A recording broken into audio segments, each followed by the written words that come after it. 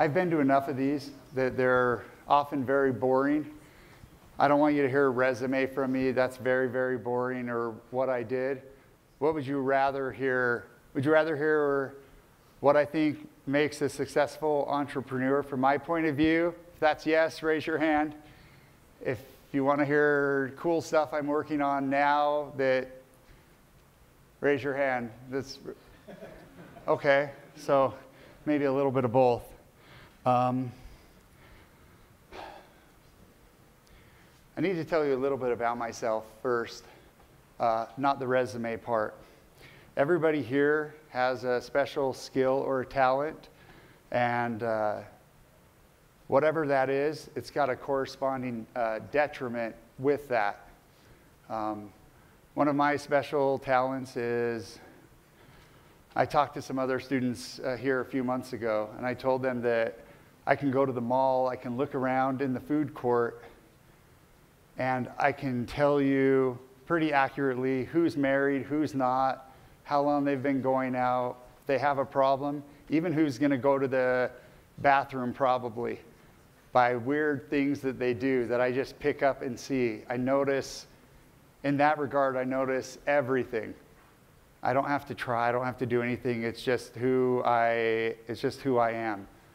But I miss an enormous amount when it comes to certain aspects of my life.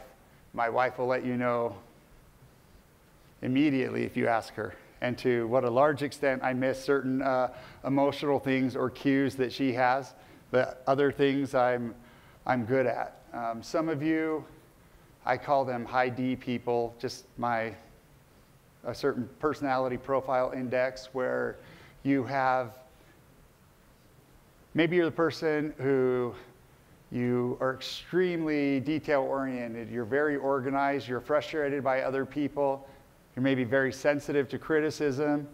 If you go late to church, you think everybody's looking at you. I love those people. I'm the opposite of that, but I love those people. But I can't work with any of those people unless I have somebody else in between to act as a translator between us. Because I don't get offended at anything. Nothing is a criticism to me. It's just data. It's just what is. But they're usually the experts in their area. I know a lot about a lot of different things, but there's always somebody that knows to a much deeper level the specific thing they're working on. And so I try to pin myself with those people to be successful. But literally, we can't work, and I need somebody in between. So I'm a super type A, know-it-all. I'm one of those that actually knows it all, which is good. Not one of the know-it-alls that don't. But yeah, I'm kind of a bully. I want things my way. And I do better doing 30 things at once than if I work on one thing for an hour straight. It's just how I am. And that's disruptive for a lot of other people. So early on, I was really lucky, and I've sold 9 different businesses. 2 of them were under $1 million, but the rest were either tens of millions or hundreds of millions. So I know how to do it. But my way will not be your way, I promise. And if you look at somebody and you try to emulate what you're doing and you're not that person, it's a foregone conclusion that you will fail, in my opinion. You will. And so knowing what you're good at and what you are not good at is key for what you guys are doing here. And sometimes it's hard to see that in yourself. So I'm great at starting something and building it to a certain level, but when that ends, I know it's time for me to go. There's somebody else that's better than me to take it from that point and go forward. And it's a certain type of arrogant person to think that they're the best really at every step. And you guys don't want to make that mistake. And if you find yourselves trying to be an entrepreneur and you're very, because you have a very high level of technical knowledge in an area, but you feel limited a little bit by your tolerance for risk, then instead of trying to work on being riskier, partner up with somebody that you trust that does not see that as risk but opportunity, so that you can let them do their part, which is propelling a company forward while you do your part, making the best technical products that you can.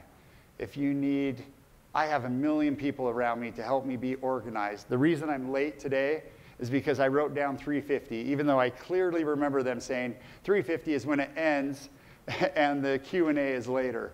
So I relied on myself and I blew it as usual. On the plus side, I can say I've driven over 100 miles an hour on University Avenue now. I couldn't say that before. So I think this is my alarm saying I'm supposed to be speaking in a little while. And then I have, you'll hear it go off like 2 other times. I'm going to leave it and not turn those off just so you can see that really is me. I need 3 or 4 alarms because I get so distracted. I'm the dog in Up, right? I'm squirrel, squirrel, squirrel. That's me. So I set constant alarms. But I know that's what I am, and I use that as an advantage and have people around me that don't. And a lot of young entrepreneurs, I have to say, that's the thing I probably notice the most, that they believe they can do everything, and I believe you can too. You just can't do it by yourself. How many of you, I'm curious to see, would consider yourself a type A personality?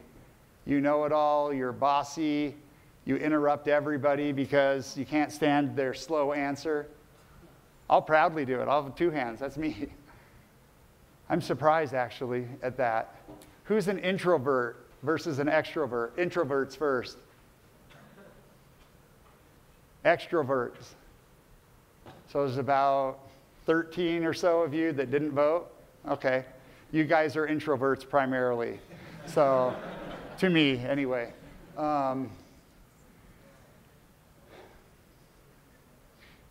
When I was at BYU, I started selling computer parts. I'd sold a few before my mission. I went on my mission to Taiwan.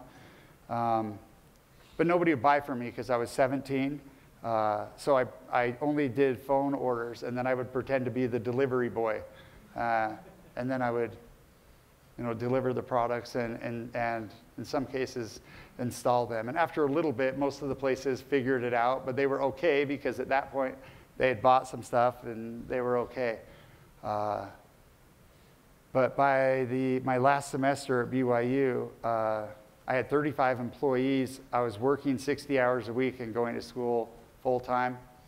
And I had gotten married about 18 months before. There was no way. So I actually never graduated. So I have 9.5 credits left. And my mom lets me know every time still when I see her that I'm a college dropout. But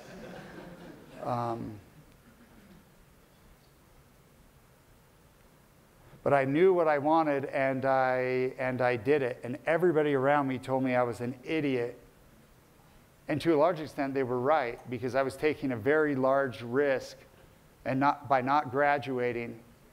And I was way too, actually, I'm going to change what I was going to say. I knew I wasn't going to fail. I didn't think that I wasn't going to fail. I knew I wasn't. But not because it was just this blind, intense hope, but because I had laid out every step that I needed to do, and there was nothing that was hard in that. There might have been a lot of steps, but they were all very doable. And I'm not going to stand up here and say, you need to be one of those people that writes down all your goals and does that, because I've never written down anything in my life. And if I did, I'm sure I would have written the wrong thing or the wrong time. But in my head, it was always there. I had to tell myself to do something else besides think of that goal. I didn't need to be reminded. And so if you're working on something that makes you feel that way, you're going to be successful. Now, whether or not you should be successful at something is the hard part. Intelligence is doing something in a very good efficient, smart, unique, innovative way. Wisdom is whether or not you should have done that thing in the first place. And a lot of entrepreneurs are very intelligent and not very wise. You have to know what you're doing is going to work. And I was reading the Steve Jobs book about that at some point, and he said, I don't ask anybody if they want my product because I haven't told them what they want yet. And I feel the same way. Like the things that I'm working on, I'm not interested in getting feedback from other people because it's like asking somebody if, what features they want in their covered wagon. If you're building cars, you don't ask somebody, what they want in their covered wagon. You build a car. And so when I started these companies, I knew I could be successful, but I felt inside what was the right thing to do. And maybe that was a wise thing or not, but I think I just know that. And if you're one of those people who just knows that, great. But if you don't feel that supreme confidence, you guys have all seen Shark Tank, I'm sure. You see people come in that are so passionate about what they're doing. And I'm certain there are many companies that go through there where the sharks didn't think it was good because their job is to manage risk and give themselves their best opportunity for success. And so if something is less likely to do that, it doesn't mean it's a bad idea. It just means you better be very determined and have laid out a plan that will make it successful. And then some of them are just downright horrible ideas. But yeah, if you're not one of those people, I caution you to move forward because this time in your life is really the time where you must be successful. Because if you're not married, you probably will be soon. Your tolerance for risk, your ability to tolerate risk going forward is going to diminish over time because you have a family or other responsibilities. And so you need to be right, and you need to be right now. How many of you feel like how many of you have an idea that you have in the back of your mind you want to do or you're actively pursuing it? How many people have no idea, but they know they want to be an entrepreneur? That's good. You guys are extra brave for raising your hand. I appreciate that. I've been that way a couple of times. Usually I have 30 things I want to do and I pick 2. But there's been a couple of times in my life when I've sold something and I don't know what to do next. And for me, those are actually the most unhappy times in my life by far. How many of you that raised your hand that said you had an idea now feel 95% confident or greater that you believe your idea would be successful and you could implement it in less than a year? Okay. What about 80% confident? 50%? I'm really curious why the other people raised their hands and said they had an idea that they really wanted to do, but they were less than 50% confident in its success. If there was somebody in that group, how many were in that group that said, I'm not 50% confident, but I had an idea? There was more than that. I counted, I know. Anyway, that's not bad. My opinion is if you don't feel it, though, if you really don't feel it, it might be a good idea. But there's always somebody you're competing with that loves it, that eats, drinks, and sleeps that idea. And if you're not that person, you're going to lose. You're going to lose every time. So if you don't believe in it all the way, it won't happen.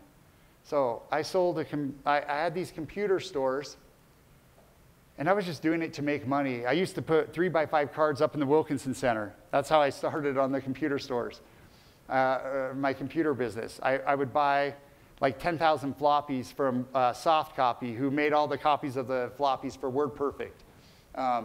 I would sell those. I used to sell a ton of those.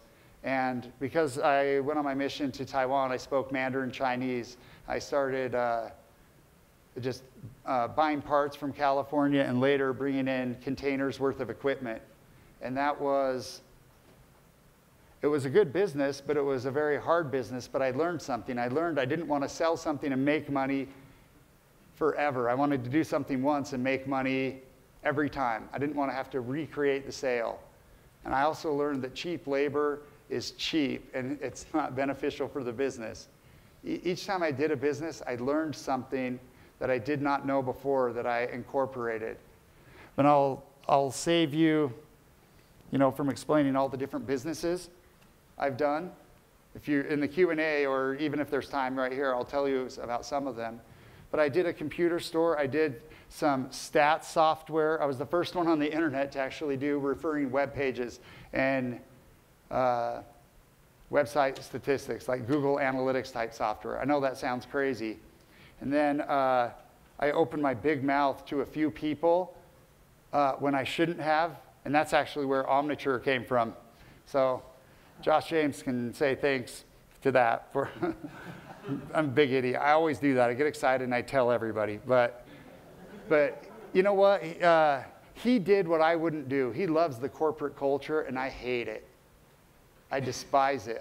He loves to raise money. He loves to, I don't even know what CEO activities are. I don't really know, whatever that means to, whoever.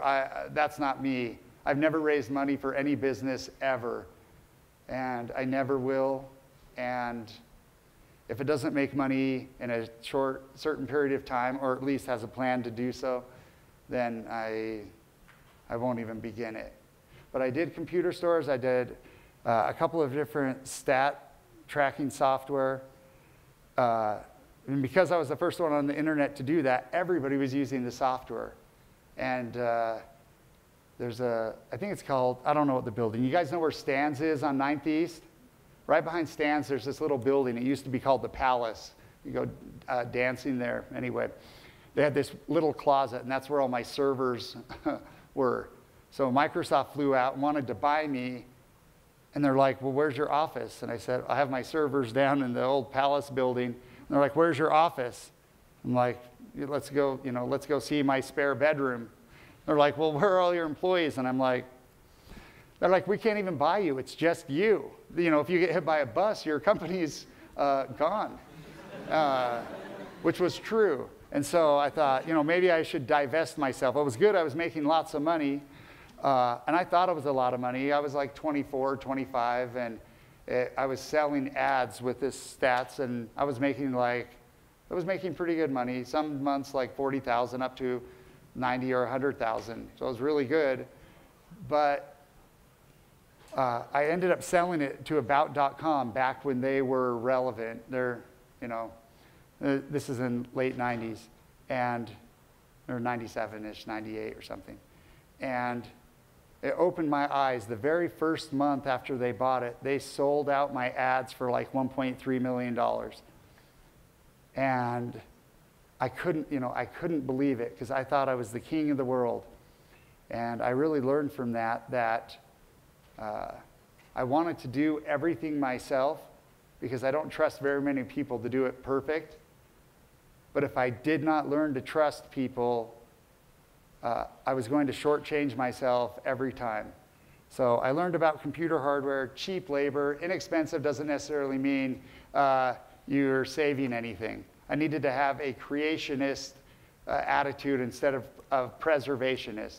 Invest in my employees and what they would bring for me, rather than see the least I could expense in order to get some end result.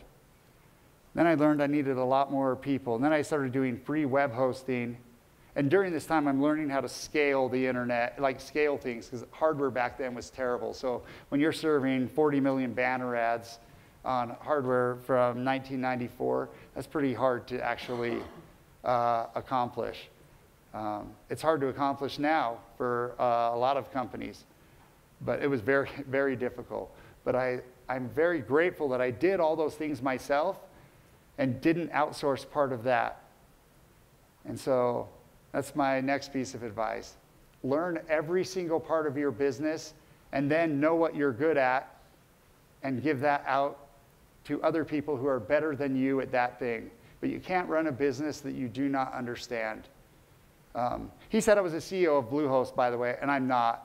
I sold it off, and I'll tell you about that. But I sold it a few years ago. But I kept the building they were in, and I built a big data center in it, and I'll talk a little bit about that. But know your business. If you think you don't need to know that part because somebody else is taking that aspect from you, you're going to fail when it gets big, in my opinion. And maybe our definitions of fail are different. Fail to me is not being able to extract the value out of a business that I otherwise could have had I done it correctly and understood the business better. That's failing to me. And then also the traditional sense of failing, which is you're not going to make money, you go out of business. So I started doing free web pages, always with banner ads, because I didn't have to go out and sell to individual people. I just would sell to a few advertisers. And I started getting 50 or 60,000 people signing up every day because I gave away so much space, which makes me laugh now, because at the time, everybody was giving away 1 or 2 megabytes of space for free web hosting, and I was giving away 50 megs. So it was called 50megs.com. So much space, this unbelievable, massive amount. And I learned very well how to do some distributed computing techniques to have it really grow widthwise and not fall apart. And later, as I started selling this doing this free web hosting, I wanted to have a paid product. So we did a paid product. It was just okay. It wasn't great. And so I'm skipping a few businesses in between there, but I wanted to do more paid services, so I looked around for domain names, and Bluehost is not a great name. I still paid $1,500 for it, but I had JetHost. JetHost is better, right? JetHost? Raise your hand. Bluehost? Who likes JetHost? Bluehost? Yeah, they're both kind of crappy, huh? Yeah. I just wanted one syllable, something you could remember, and I'm not very creative. My website for the computer stores was computerwarehouse.com. Stats was freestats.com. My next one was sitetracker.com. And 50megs.com. And then I had this other one called zerocatch.com for Yahoo. So it started with 0 for like no catches. And anyway, but I'm not creative to come up with Hulu or something. But Bluehost, I really learned the thing that I would invite you guys to consider when you're doing a business. Do what you love. Sorry, I'm joking here. They should have a mute button right here when you're coughing, huh? That's a business right there waiting to happen. Or maybe it does, and I just don't see the button. How many of the businesses that you guys raise your hands on have a recurring revenue stream associated with it? Any of you? If you can do that, I would highly suggest you do in some way or another. The reason that's good is because if you can do the hard work to get somebody there, you don't have to keep doing the hard work. You just do hard work to get new people there. My eyes were opened with Bluehost. I pay large affiliate fees at Bluehost. Somebody would sign up. They'd pay $95 a year, essentially, for hosting. Sometimes it was higher or lower. I got to the point where I'd pay $240 for each affiliate that signed up, even though my gross was $95.40. Sounds like a good way to go out of business, huh? I made an enormous amount of money doing that. And I did because if the product was good enough, and please don't judge what I did by its current state, but if the product is good enough and they stay long enough and you believe in it, if you can acquire customers and pay a lot to get them, you can make a lot of money. Because I wasn't bought for how much money I was making. It depends. If you're small, you're bought on how much money you're making. If you're medium, you're bought on kind of your potential as a growth company. And when you're big, you're usually bought because somebody needs your technology for what they have, and then they apply it to their 20 million customers, and they extract way more. And so if you're building a platform that can acquire additional customers, you can fall into that middle or end category and make an enormous amount of money compared to a small business. But if you love what you're doing and there's no recurring revenue, then do that. I used to think when I was your age, I always said I wanted to make a lot of money. I did not want to make a lot of money. I wasn't articulating myself very well. I wanted control. I'm a control freak.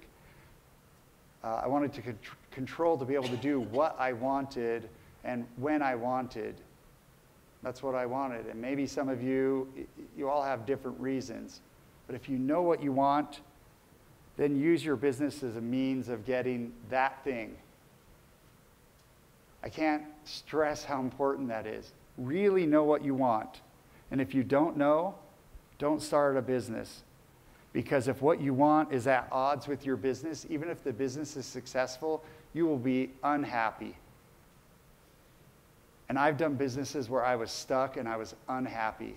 And ultimately, that's what Bluehost turned into for me, because I'm somebody who wants to be nimble and do things really well, and I extract value personally when I can squeeze the most juice out of a lemon and make the best lemonade from that. That's personally what I want to do. So sometimes somebody will look at me and say, "You're such an idiot. You're not making as much money as you can from this business." And I'm not an idiot. I just have a different set of, I have different goals than what they themselves value. So if you're going to have a partner and you have different goals, sometimes that's okay and sometimes that's disastrous. Right? I can want to make my wife happy. That's one goal. And I certainly didn't have the goal of seeing another Freddie Prinze Jr. movie. I know that, like 15 years ago. So I can go to that. I can go to that with my wife. My wife might have this goal, and I want to make my wife happy. We have two different goals, but they match together, so it was okay, right? But if you have a different one with your partner, and you don't understand that when you go into business, it'll be a problem for you later on. So I learned all these things as I went along, and I'm in the middle of Bluehost, and it started just growing so quickly. We were signing up, 30,000 new paying customers every month that was recurring revenue. But our sign-ups, 50% were coming from word of mouth, which is really, really high when you're doing that number of sign-ups. If I wasn't doing a lot of affiliate, it would be much higher. But with the number of affiliate we had and 50%, so a company came and looked at us that acquired a bunch of other hosting companies. And we were by far, it wasn't even close. They'd acquired 37 other companies, but we were by far the best word of mouth company they had ever bought with the corresponding affiliate part. And they ran all these tests, all this user feedback, all this just what I consider to be just utter rubbish that they spent a ton of money on for what was so obvious, which is if I'm on the phone, especially being me, 60 seconds into it, I don't care who answers on the other end. I'm going to chew their head off. I'm so angry and I'm so upset. And so I wanted our hold times to be no longer than 6 seconds. And I chose 6 seconds because that's time for it to ring across the call center and then have everybody have a chance to answer the phone at least twice before somebody had a problem. And by the way, the people who answered the phone first when they didn't have to, they were worth their weight in gold.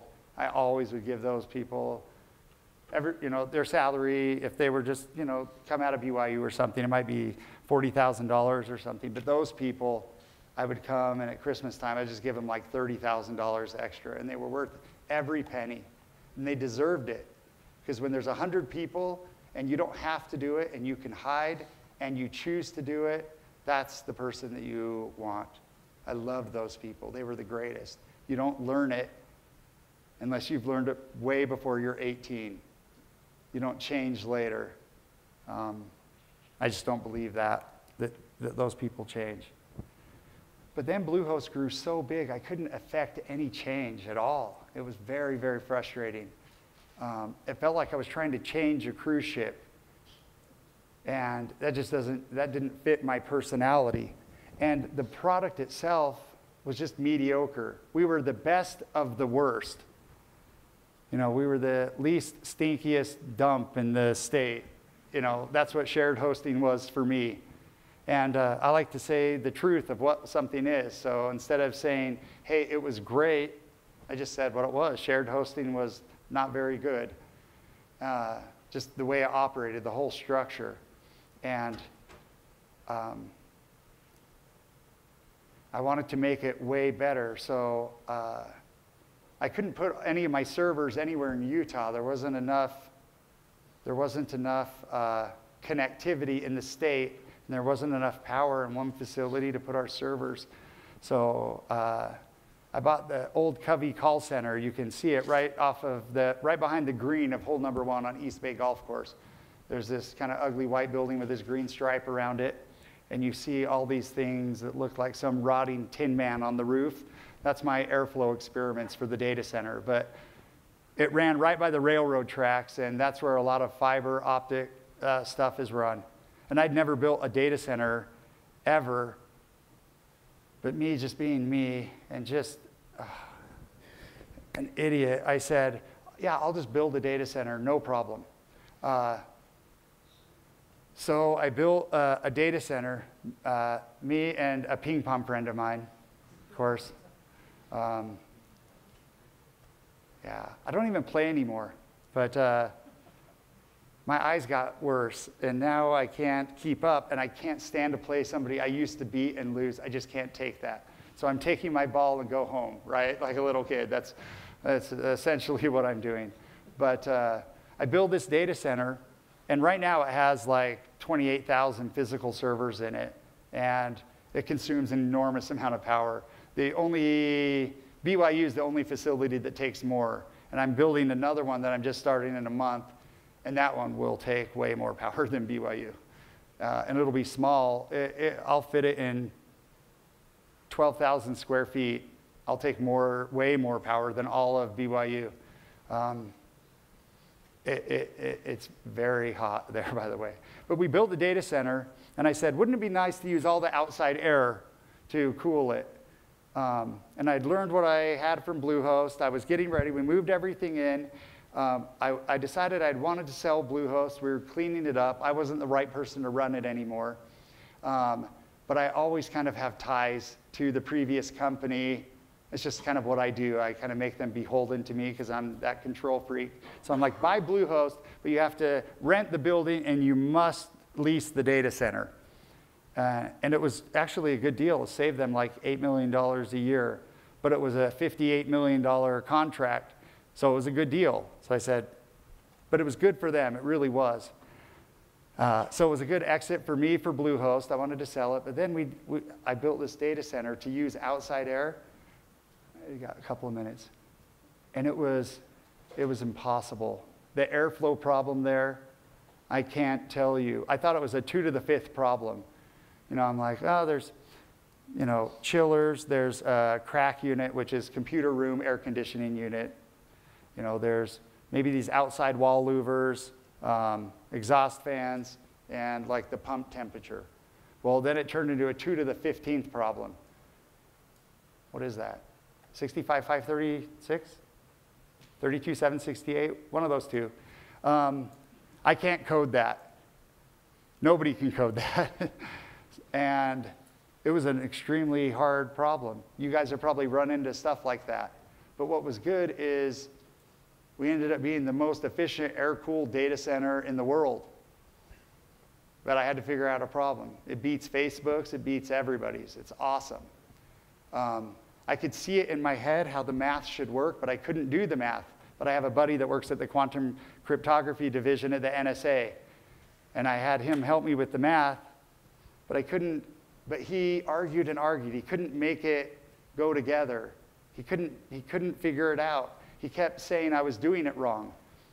He even had me talk to this professor, controls systems professor at Princeton, and we just were oil and water, because he's like, it has to be this way. I'm like, nothing has to be anyway. So, and we just argued. But now we've got this algorithm that things can fail in the data center. I have no idea how or why something is going to break, and it just fixes itself and knows. And it's at odds with every controls book out there in the industry. Nothing is like it. It's completely different. I know we're doing it a unique way because I see all these libraries to do math, to solve the math problem, but they're all used to make a binary decision instead of this kind of analog choice that I was using it for. So I couldn't even use any library. So I knew I was onto something good. But it's just a different set of problems. I just ended up selling the data center for a little bit. I made a lot off of it, and then I sold it for like 80 million or 85 million or something like that. And because I didn't want it anymore because it was kind of crappy. The airflow part was good, but it couldn't hold hold the density of the servers. But when I bought the data center, I realized that's great. I know about hardware. It's great. I know about hosting and scaling. But I was still buying bandwidth from other providers. So I started buying dark fiber. You guys maybe always hear about Utopia. Now they're always having financial problems. So I'm like, oh, you have financial problems. I've got money. Let's get together. And so I started buying a bunch of dark fiber. And fiber is unique because just the amount of colors in a color wheel is how much data you can send across fiber. So I can send, with the equipment that I have, down one pair of fiber, I can take all the world's concurrent internet traffic at the same time and put it down one pair of fiber. And it's not even approaching at all what its capacity is, which I love because I can compete with companies like Level 3 and XO and AT&T and Verizon, and they hate it because they spent billions and billions of dollars running big old, massive cables with just an enormous amount of fiber. And I can come in and I don't even need two fibers. I don't even need a pair. I can do all the world's internet down one bidirectional, one fiber cable. And so that was the next business. And then I looked at everything together, and that's my current project. I call it Better Servers. It's coming out really soon. But of course, it's just my arrogant side. It's better.